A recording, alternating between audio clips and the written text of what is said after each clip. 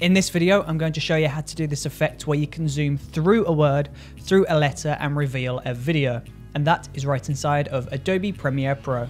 So let's get into it. So once you're inside of Adobe Premiere Pro and you have a 1080p composition created, we can now begin by creating a brand new title. So we'll go File, New, Legacy Title.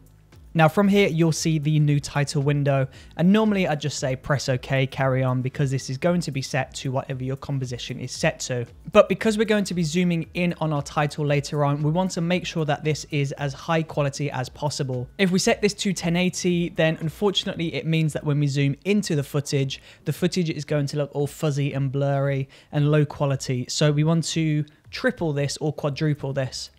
So let me load up my calculator. So 1920 times 4 equals 7680. So we'll set the width to 7680 and the height 1080. Of course, I could probably do this in my mind, but it's going to be quicker to do it here. 1080 times 4 equals 4320. I probably would have got that wrong, to be honest. Press OK on this. And now from here, you can just go ahead and create your title like you normally would. So we're just going to select the T icon, select anywhere in this black video, and just type out a word of your choice. So I'm just going to type out Brooker, that's B-R-O-O-K-E-R. Select all of that. We'll increase the font size all the way up to a much higher number. So we'll pull that up to around 1,200, 1,400 maybe. We'll change the font to A Veneer. We'll increase the weight of this to heavy, and we'll change this to solid white.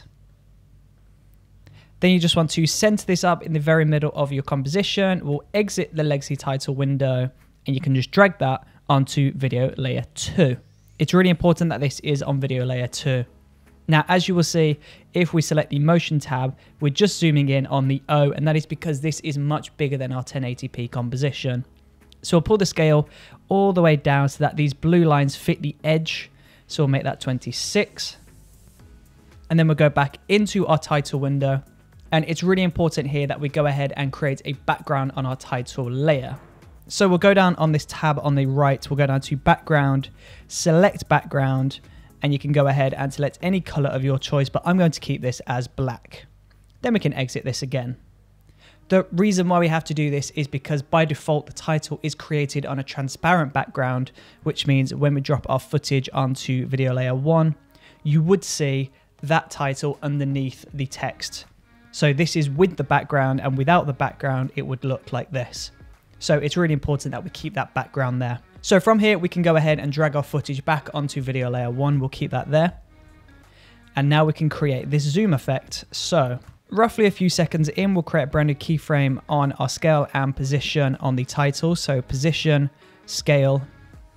Then we'll go roughly 5 seconds to the right, and we'll increase our scale all the way up. And you just want to position this so that you travel through one of the letters. So we're going to go through this O here. So we'll increase the scale so that this white fills the screen. Almost there, up to around 1500. And we're there. So if we play this back, you can see we get this really nice zoom in. And as you can see, the edges are starting to go a little bit fuzzy, even though we had this quadruple. If this was 1080, this would look really low quality by now. Now from here, we're just going to select all of those keyframes that we created. We'll right click on one of them, select temporal interpolation, and select ease in. This means we're just going to slowly ease into that animation rather than just rocketing into that first keyframe. Now at the moment, you can see it looks a little bit too fast at the beginning, and then it slows down. So we'll go to those first set of keyframes, and we'll go to the right, maybe a quarter of the way through, create a brand new keyframe on the scale and position, and we'll pull these second keyframes over towards the middle. Essentially what it's going to do is it's going to slow down that initial movement at the beginning. If it's still a little bit too fast for you, then you can just pull this even further to the right. And that's going to create this really nice smooth effect. So now we've got the movement of the text, we now need to go ahead and we need to turn this white text into a transparent layer. So I'm going to copy this title. So I'll go Option on the keyboard, we'll hold Option and we'll drag the title onto video layer 3. Don't let go of Option and that will copy. Then we're just going to temporarily turn off video layer 3. So we'll select the eyeball, select the title on video layer 2, we'll go into blend mode and we'll select multiply. So as you can see, we can now see the video coming through behind the title. Turn video layer 3 back on and roughly halfway through that movement, we'll create a brand new keyframe on the opacity at 100%. We'll move towards the right and we'll pull this down to 0%.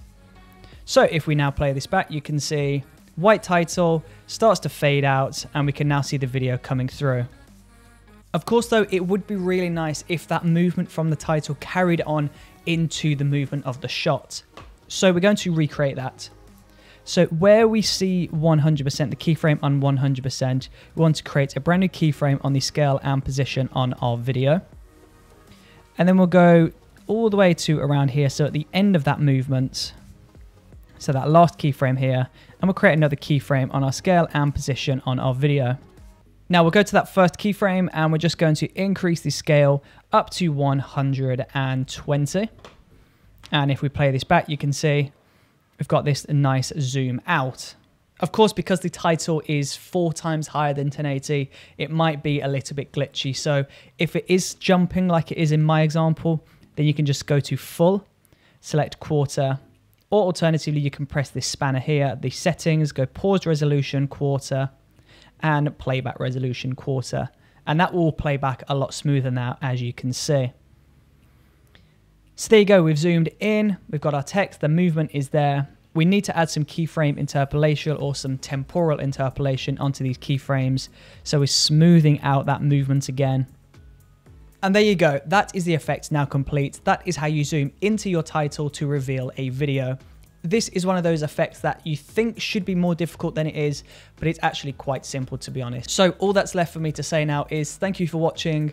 I really appreciate your support and I will hopefully see you on the next video. See you there.